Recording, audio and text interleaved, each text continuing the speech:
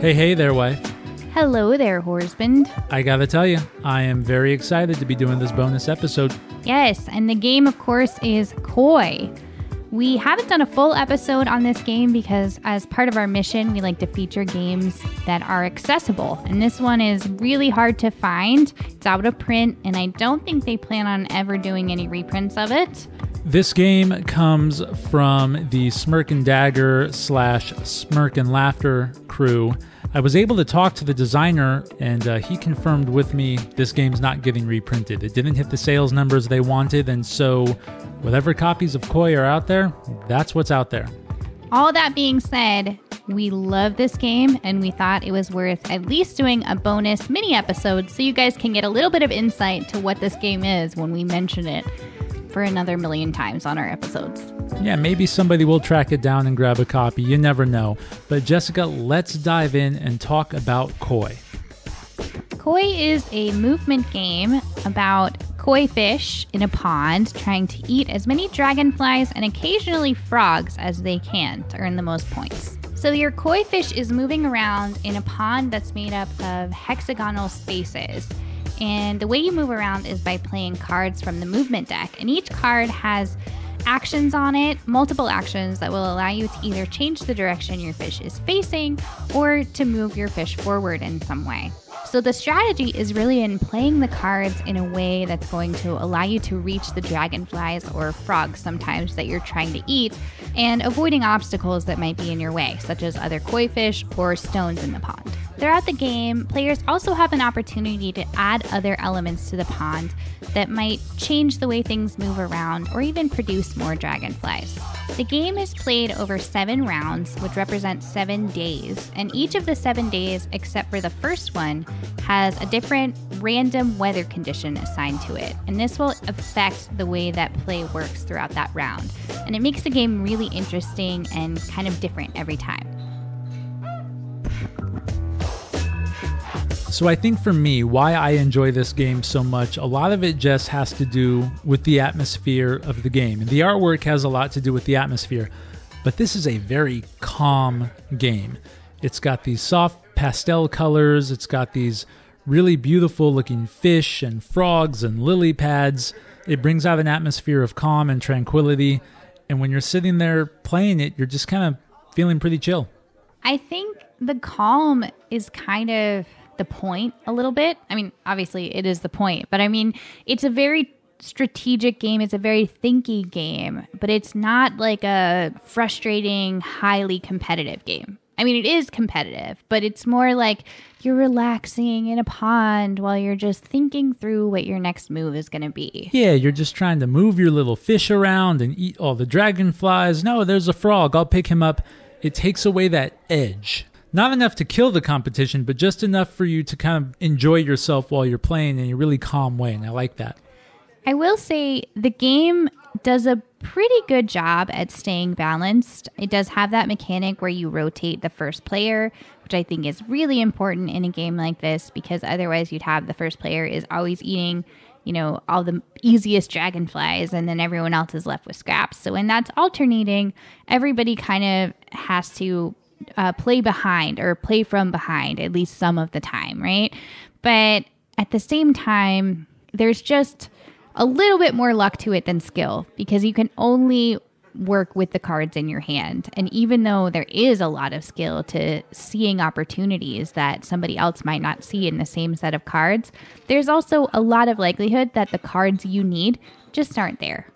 I found it helpful in cases like that where your cards aren't very great or you're not going to get a whole lot of dragonflies this round to kind of help set you up for the next round. So you can put more lily pads around your fish, and those lily pads get replenished with dragonflies at the start of every round. And so you can start the next turn with a bunch of dragonflies around you. I think when we played the 4-player game, I really neglected the lily pads, and you took advantage of those, and I think that gave you a good leg up. I was thinking, like, what's this going to do for me now? But I wasn't really thinking in the long term, like, oh, this is going to be something that I can easily grab in the next round, or it's going to put more dragonflies out there so that we're not all chasing the same ones on the same, corner of the board. Well, yeah, because the game starts out in a 4-player game with 5 lily pads for dragonflies to spawn off of. In a 2-player game, it's 3. And if you're not laying down lily pads, it just becomes a race for those 5 dragonflies only. And you'll find yourself very concentrated in one part of the pond, not going anywhere else, no matter what the weather effect has, no matter what the cherry blossoms do. Your game kind of just stays centered around those 3 to 5 pieces. And so putting lily pads out there, it expands the action of the pond, and I think that's kind of what the designers were going for. They wanted the fish all over the pond. They wanted things all over the pond. And so laying down lily pads and putting more opportunities for dragonflies out there will allow that. You also have the option of laying down stones throughout the lake, and these stones have to be jumped over or moved around. You can't swim through them, obviously. And so this could put a damper, albeit a slight damper, on your opponent's fishes as they're trying to move towards their goals. I know that I did block you up pretty good the last time we played with a really, really well-placed stone. I don't think you got the dragonflies you were after. Oh, no. All of my movement cards were just moving straight. None of them allowed me to change direction, and that stone was right in my path, so I was pretty much stuck where I was. But you also have the cherry blossom pieces, which will shove everything away from it. And so strategically placing those when you have them can shove dragonflies right into your fish's mouth. It can shove your fish to a more advantageous position before you start laying down your direction cards. But again, though, you have to have them in your hand to begin with. Yeah, I think part of the fun, though, is figuring out how to use those cards. I know when I first started playing this game, I just kind of ignored a lot of the nature cards. The cherry blossoms were obvious to me because, you can push your fish into a dragonfly or push a dragonfly into your fish. But something like the stones, it's a little bit more thoughtful, right? You're trying to put an obstacle in the way of your opponent, and you have no idea what they've got in their hand. So it's really kind of more of a gamble, or, what's going to be the most likely to trip them up without screwing me up later, because they don't move. They stay there forever. So you could be screwing yourself over in a later round. I noticed that the stones were far more effective when there were 4 players on the board instead of just 2. They seemed to be a lot more easily maneuvered around when you had just 2 players on the board than when there was 4. Because with 4 players, there's a lot more out there. There's a lot more going on. And therefore, there's a lot more opportunities to block paths that people might have needed. Another thing you can do that I didn't really realize until kind of later in my tenure of playing this game, I should say, is the frogs. Now, the frogs are cards that you have the opportunity to play. You can put a frog anywhere in the pond. And the trick is, if you put it next to a dragonfly, it will eat it. And if you put it next to a lily pad, then no dragonfly can spawn on that lily pad because the frog's always going to eat it. And I always thought that's just annoying, right? Like, you want the dragonflies, so why would you put a frog there? But then I realized you can use a frog if you don't have a card that's going to help you get to a dragonfly. You can put a frog next to a dragonfly that your opponent might want and stop them from being able to get those points. Yeah, and we're talking about strategies in this game now to kind of counter the fact that a lot of what happens for players basically comes from how lucky they can get on the draw of the movement cards. I think that's the reason people complained about this game so much. Like, for as much as we like it, I can look objectively at like what other people said. You're all playing from the same deck of movement cards, and they're, dealt out at the start of each round. Somebody's going to get luckier than you, or sometimes you're going to get luckier than others, and the lily pads and the dragonflies just so happen to fall in a way that benefit your cards but not the other guys, and the weather might help you too. I get where people have a problem with it in that regard. I did know this when we played too, that once a player took a commanding lead, let's say 6 points or more, it became really, really hard to catch up to them.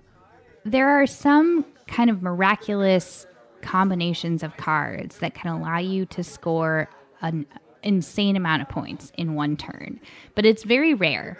And so when somebody has that opportunity where they go and get, 3 dragonflies in one turn, it's very hard for anyone to catch up to that because it's just so unlikely. I feel like most of the time when I play, I'm kind of staying at pace with my opponent. We're each getting one or no dragonflies every turn. You know, it's kind of your whole strategy is just to kind of turn around and get one. But if you can get a whole bunch all at once, you basically are set for the rest of the game. Well, the thing I noticed when one of us, well, let's be real, when you started taking a really, really big lead that I couldn't catch up from, it was in the weather cards. If you have a favorable weather event happen for you, that can really be where the separation is.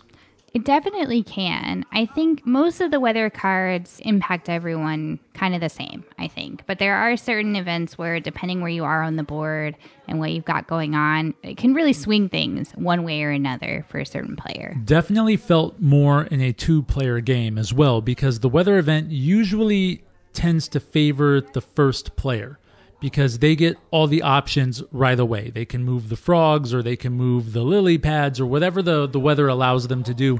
They get to do it first. I'm starting to see why people didn't take to this game very much.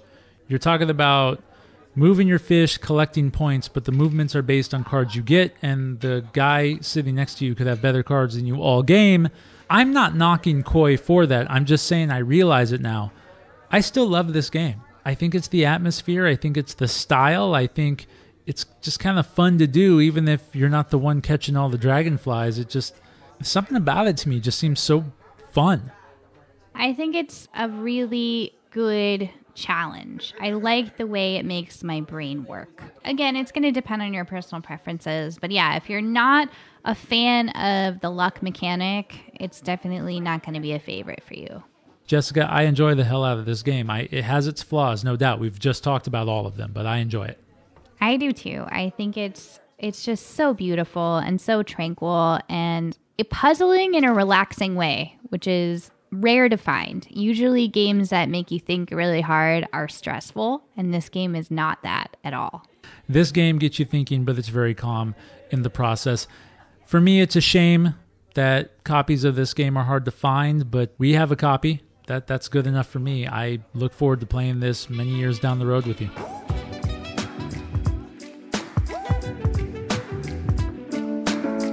That'll do it. Thanks so much for listening. Catch you guys later. Bye-bye.